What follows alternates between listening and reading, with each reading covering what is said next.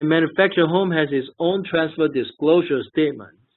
So if you ever, oh, by the way, manufactured home also means mobile homes. Mobile homes are manufactured homes.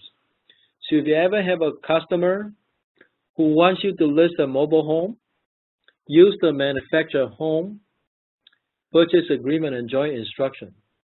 Okay? So that's the first form we're going to look at. Let's look at that form.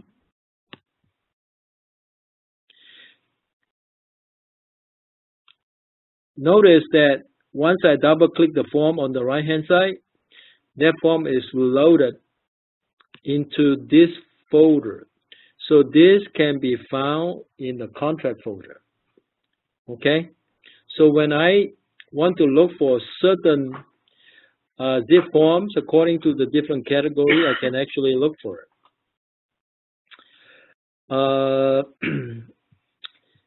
So let's look at that. Every single RPA package, whether it is for single-family residence, for multifamily, or for manufactured home, they should all contain the agency disclosure form. If you do not have agency disclosure form, when you sign the listing agreement, if you did not provide agency disclosure to your seller, you do not have a valid listing agreement. So to make it easy for you, you don't even have to try to remember if you use the zip form, because the zip form agency disclosure is automatically included in the package.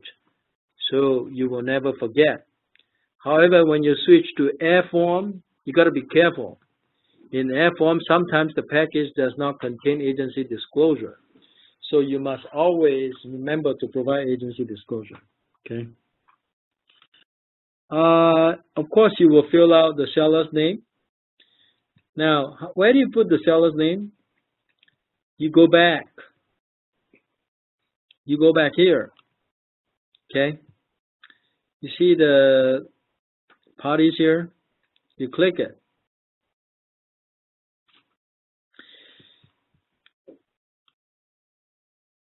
Seller 1, since this is a listing agreement, okay?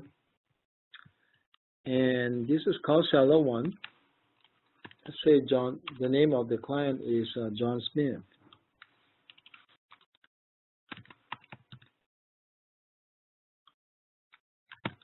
Put a middle name if there's a middle name, okay?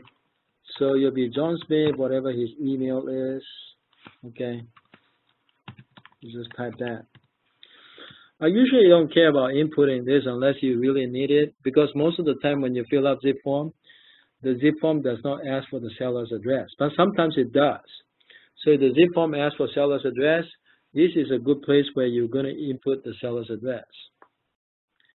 The phone number for the seller, usually not required. So these are the essential pieces of information. Okay, so you go ahead and save that. So you got John Smith, seller 1. The next person you want to create is this one here.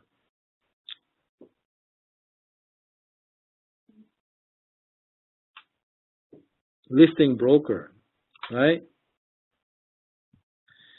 So broker firm name, in my case, I've had this in memory already. So I just click it, okay? What matters is a broker firm name. If you are a salesperson completing this form, skip broker name. Broker name is already in the firm name. Do not type in Kenny Tan here. It will cause confusion. Okay? Do not type in Kenny Tan here. All right? Okay? Leave it blank. All right? Because you know why? When you prepare listing agreement, I don't ever have to sign your listing agreement. Remember that. You are the one signing the listing agreement. So do not include my name in here. All right? Let's put down Centermac Realty Inc. Okay? And then as far as phone number, if you are in Fremont, you will be using 510-500-1180, right? Broker office ID here. This is where you put Centermac license, VRE license number. Okay? Right here, this one here, 014, this number right here, 014982003. All right? Agent name, you leave it blank. Okay? Leave agent name blank. Broker fax, this is the fax number you put. If you want to put your own fax number, that's fine, okay? Because sometimes it's actually more convenient if you put your own fax number instead of the office fax number. Because if you put the office fax number, it comes in, Lisa will see it and she'll just forward it to you. But if you want it to go to you directly, then use your own fax number here, okay? Don't put the office fax number, okay? But I will just use this number for now, okay? You decide what number you want to use. Agent ID is where you put your salesperson's VIE number on the agent ID. So you leave broker name blank and you leave agent name blank, okay? Got that? If you forget, you can always come and watch this video. Agent phone number, you can leave it blank, or you can put in your cell phone number here. Because the zip form retrieved the agent's name from agent ID number, not from agent name. Zip form retrieves the agent name from agent ID number. That's why this is where you put agent's name. Rita Layout, for example, right? Okay, that's right.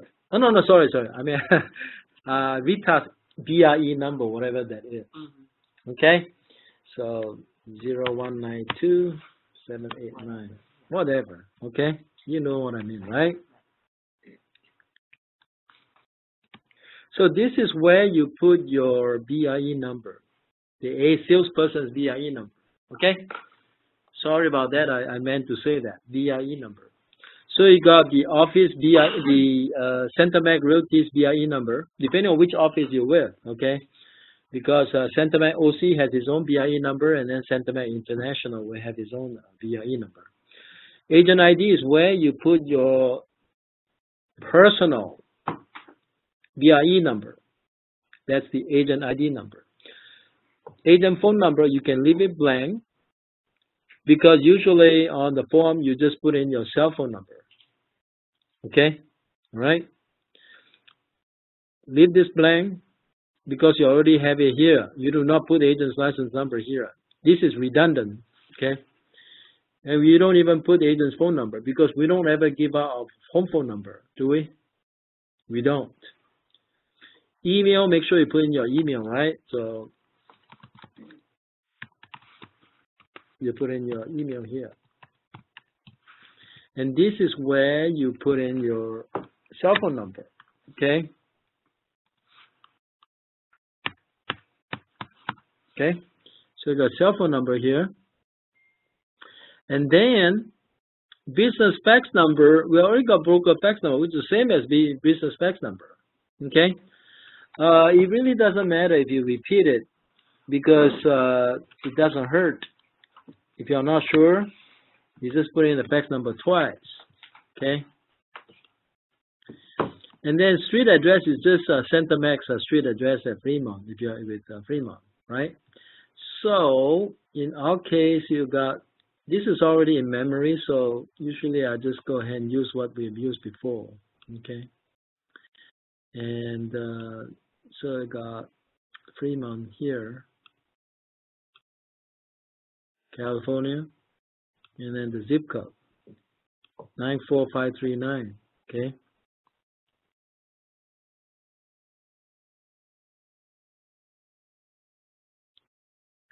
This is just using Fremont as an example. So whatever office that you belong to, you use that office address. Do not use Fremont's address. Okay? Now that reminds me, when you do your commission instruction or broker demand, make sure you ask them to send the commission checks to Diamond Bar. If you belong to Sacramento, Fremont, and Diamond Bar. But if you belong to some other offices such as Arcadia, San Diego, and Newport Beach, you ask them to send commission check to those offices. So all the Diamond Bar, Sacramento, and Fremont, you should all have your commission check sent to Diamond Bar. That's where we process all your commission checks. Okay? However, on your zip form, if you belong to Fremont, please put Fremont's address on the zip form. It's just that the commission check must be sent to Diamond Bar. But the form should have Fremont's address if you're part of the Fremont agent. Okay? To Diamond Bar. If you're Fremont, you send commission check to Diamond Bar. Okay? This is just the address on the Fremont because they have to use an address. Okay? Remember, your commission check is processed in Diamond Bar. Okay? Don't have it sent here. There'll be a delay. Okay? Because all the accounting is done in Diamond Bar. So you got these forms all set up already. What else do you need to set up? Right now, it's just the listing broker and the seller. You do not need anybody else. It's just a listing agreement, right? Oh, one thing you need is the property address, right? So you need to go back and set up the property address, property information. Sorry about that. I think I messed up over here. Open. Now, to set up property,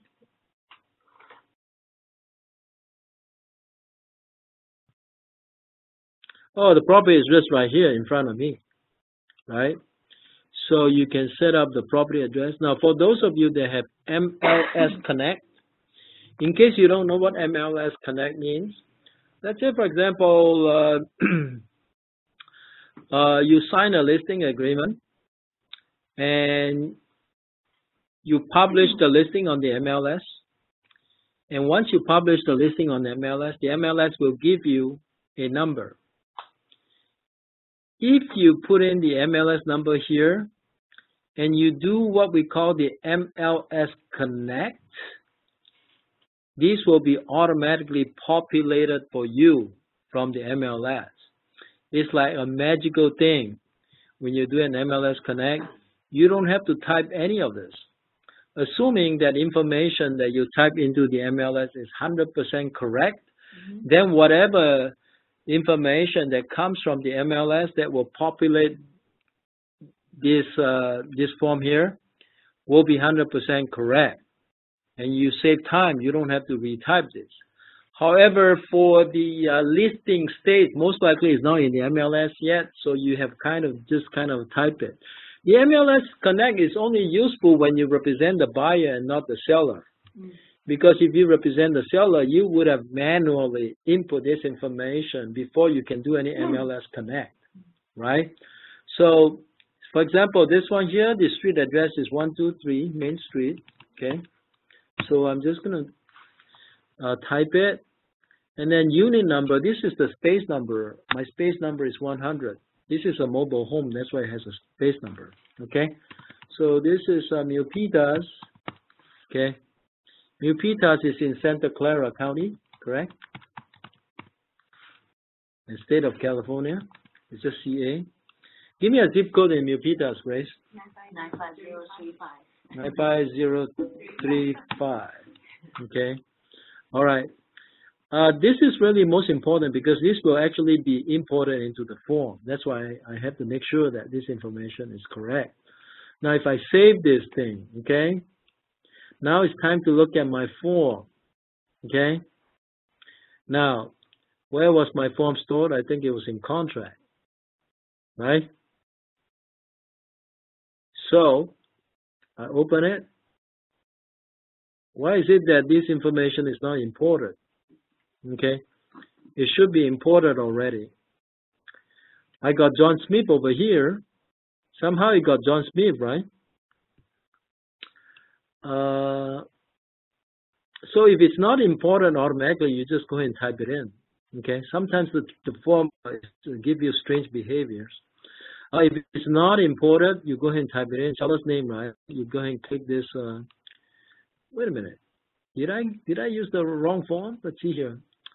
Did I use listing agreement or RPA? Ah, no wonder. I used the wrong form. So I got to import the right form, right? So listing agreement. Hey, wait a minute. Now you start wondering, how come there's no listing agreement? All you got is listing addendum. The reason is for manufactured home, you still use your listing agreement form like in single family residence, except you include an extra form. That extra form is called listing addendum, right? So what I'm going to do is I'm going to import this listing addendum, and then I am going to look for my residential listing agreement. Okay, it's the same listing agreement form that you use for manufactured home. Okay, it's not showing up. How about I type in listing here? You know why it's not showing up? Because they shortened the word residential. They named the form RES period, whereas I type residential complete word. That's why it's not showing up. So sometimes if you see that you type a name of a form, it's not showing up, just use one single word. It will show up. A whole bunch of them will show up, and then you're going to see this one. This is the standard residential listing agreement, so you're going to import this, right? Okay. So if I'm signing a listing agreement with the seller for a mobile home, the two forms that I need will be the residential listing agreement exclusive. We always use the exclusive right to sell unless you have a unique situation. Always use the exclusive right to sell for mobile home. And then you got the addendum, right? Okay, now if I open this, I think this is the right form, so everything should be populated, I think. See, now everything is populated, right? John Smith, Centermac Realty Inc. Okay, I don't have the agent's name. Let's say agent is Rita. Okay.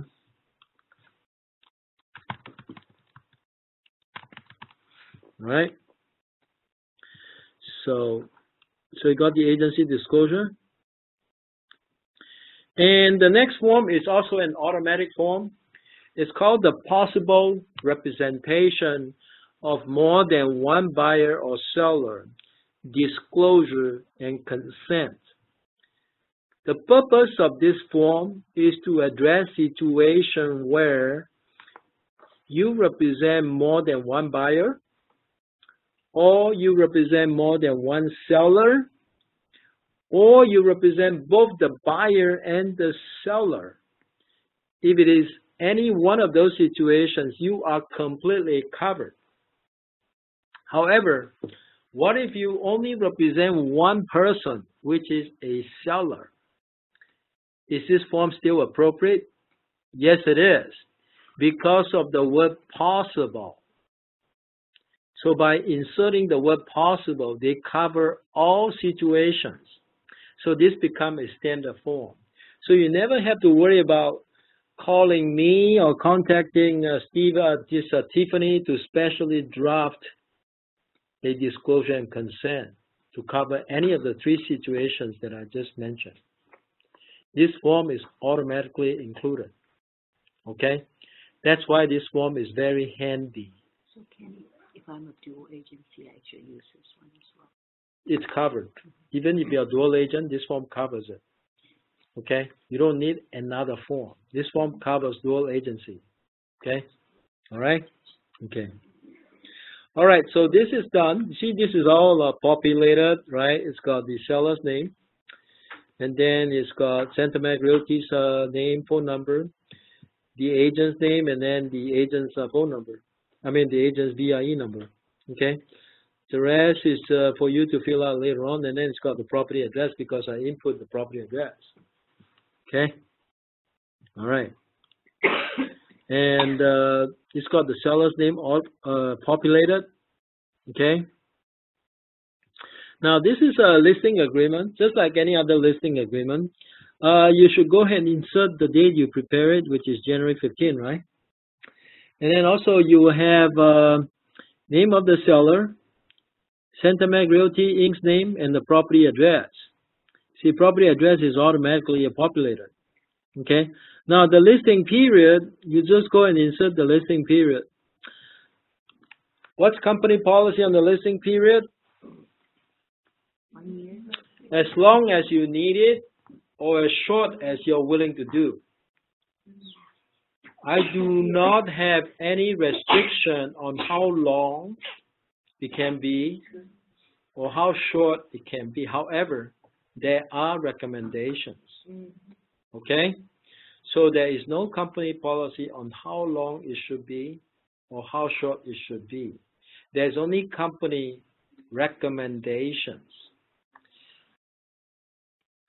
It can be as short as you're comfortable with or as long as your seller is comfortable with. But typically, how long you do a listing depends on the following factors. First of all, are there any legal issues that have to be resolved? Do you need to evict any tenants before you can put it on the market? Do you need to file lawsuit in order to remove the tenant? All of these factors, and then you may have clients that say, well, I love you as an agent, but I'm not ready to put it on the market yet. I'm more than happy to sign the agreement now. However, I'm not ready to put it on the market yet. So you have a signed listing, but the commencement date is later date. Okay? You could sign it today, but it commences on April 1st. If that's the case, do you have a valid listing agreement still? You do. Just because the commencement date is later does not mean that you don't have a valid listing agreement. You still have a valid listing agreement. If you sign a listing agreement with a client to commence on April 1st, and then behind your back that client sign another agreement with another agent, is that client in violation of the listing agreement? Yes, because he's exclusive with you already, even though it does not commence until April 1st. Okay? So how about we do this? We do a 6 months listing, okay? So that will put us around when? Is it July or what? July 15th? Huh? Let's say July 14th. Is that 6 months? Around 6 months, right?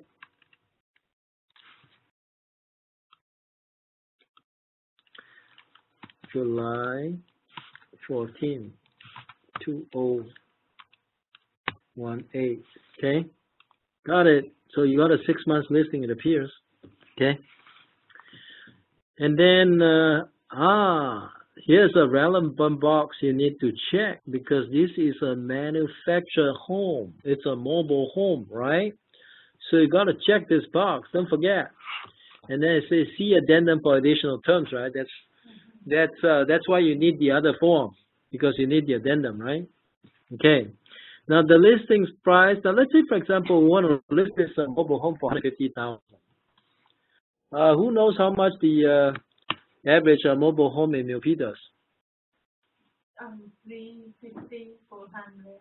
About 400,000 in Milpitas for mobile home. Smart home. Mobile home. 400,000.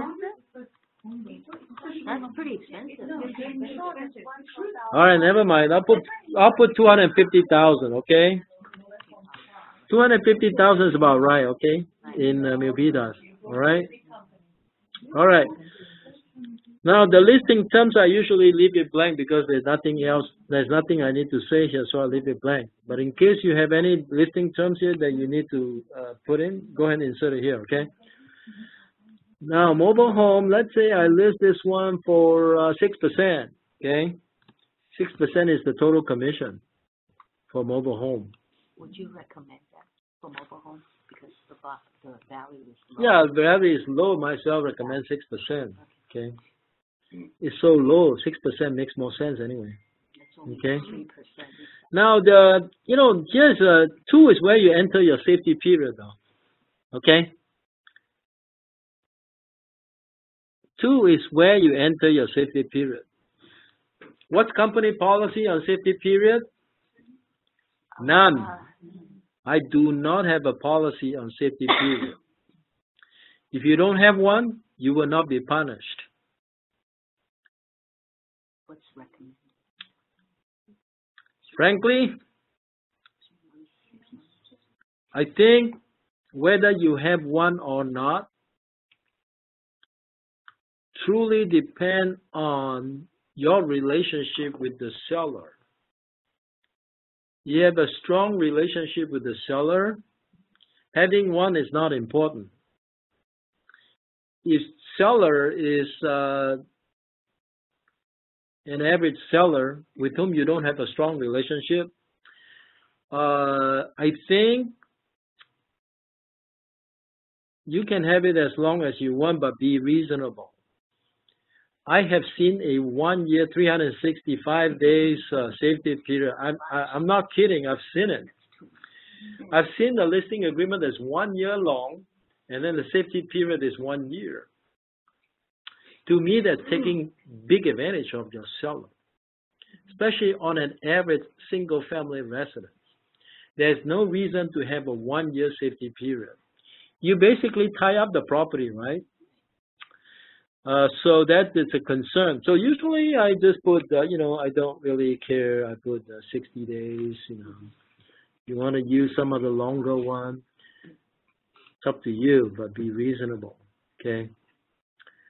Now this is where you put what your split is with the other agent. Since I'm getting 6%, I put down 3.0. How's that? Okay.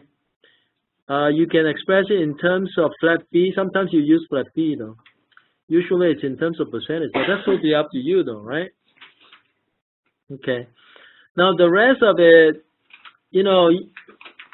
this is a mobile home, so you probably don't have any of this lease item. Have you ever seen a solar panel on mobile home? Anybody seen solar panel on mobile home? No. You think mobile home might have water softeners? Possible. What's wrong, right? It could have water softener on mobile home. So you need to pay attention to this. Possible propane tank, we don't know, okay? So it could be lease, or it could be lien. If it has solar system, sometimes it could be lien, though.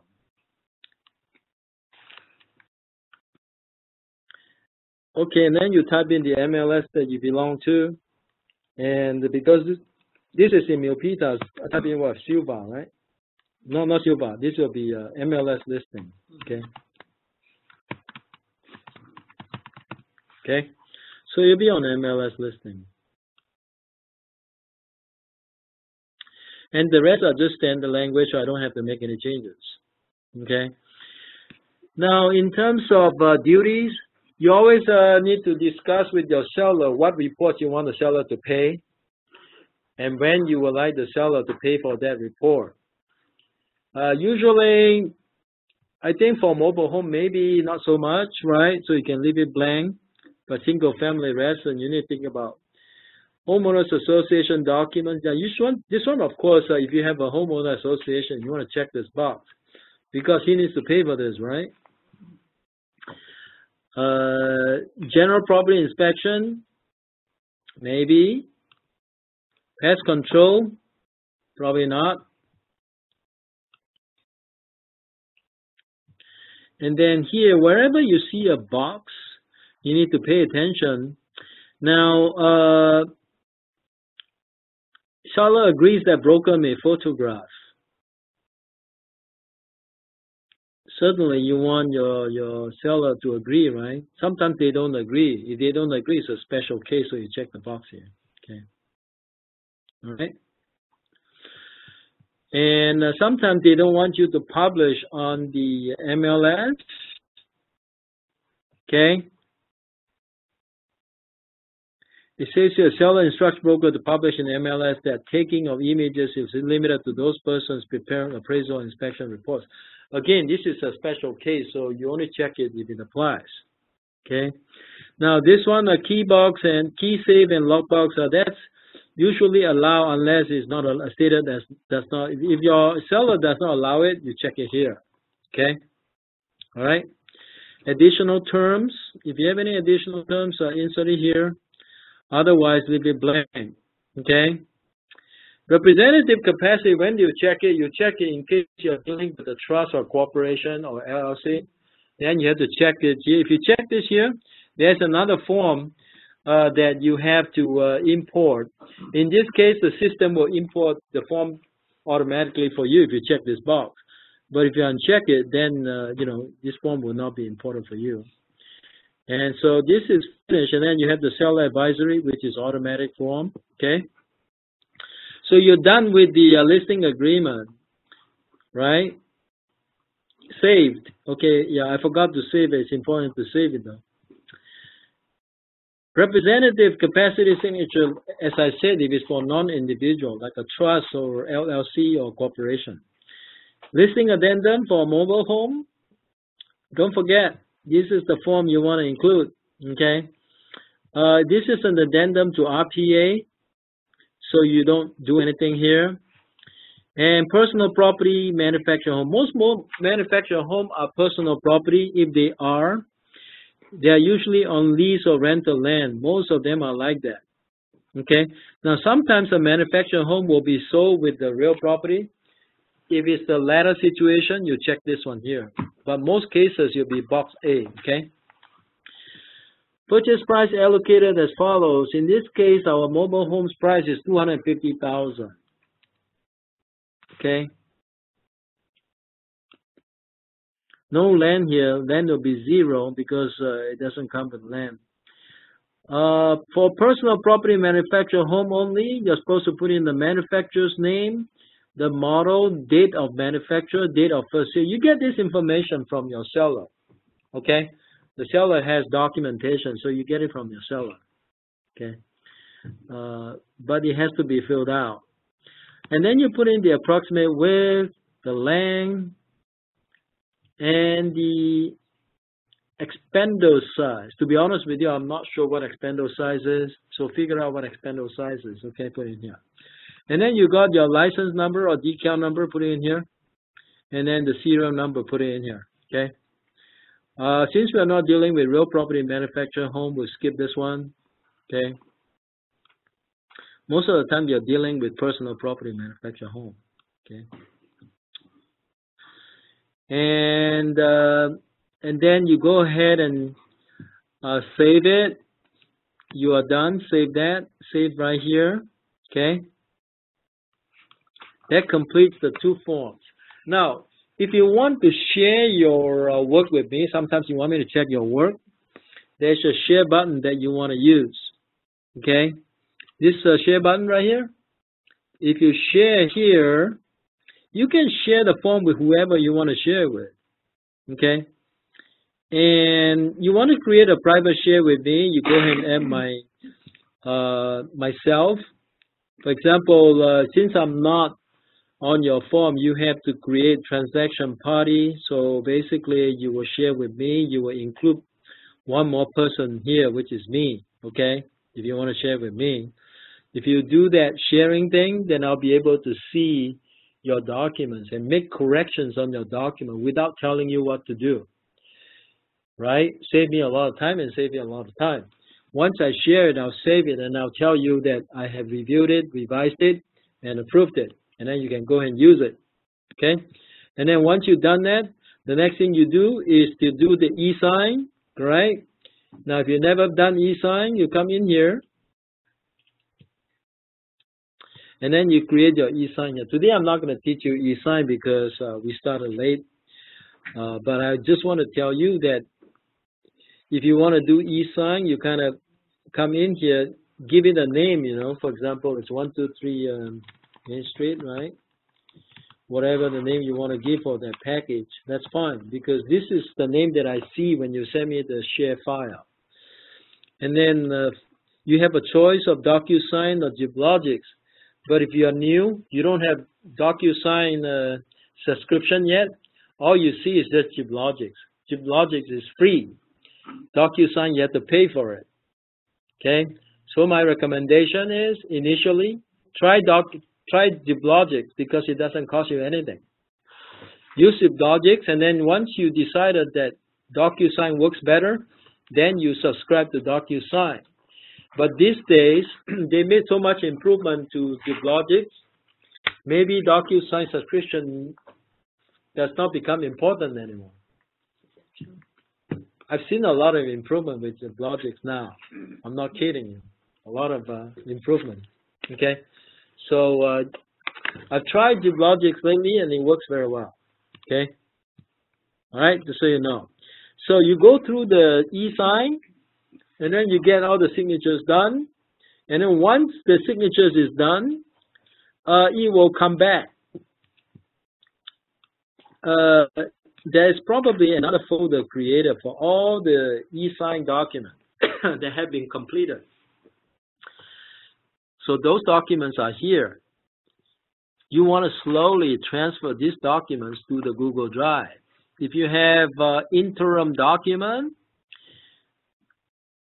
that is saved in here,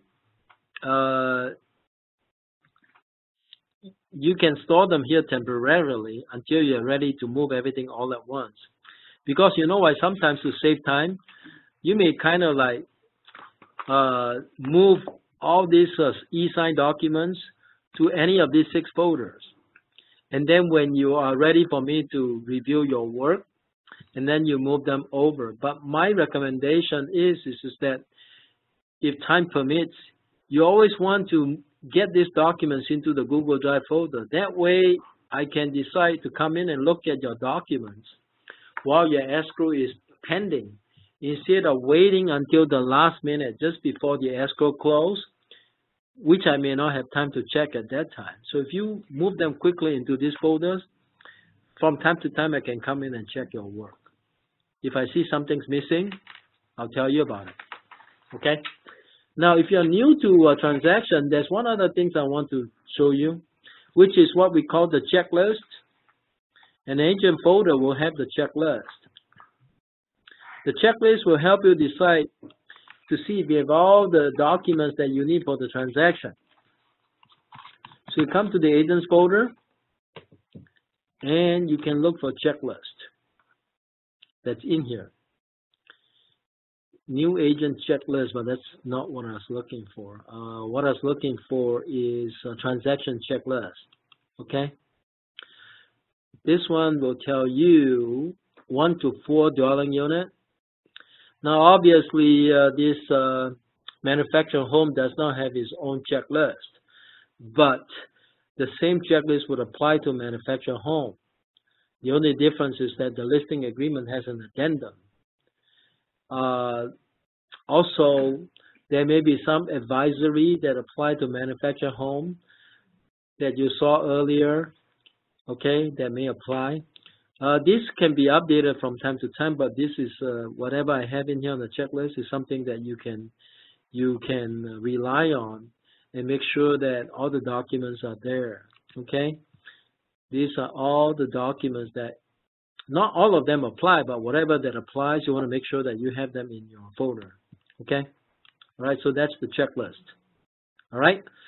So you should know where the checklist is and get it and use it in every single transaction. That way you have a complete file, okay?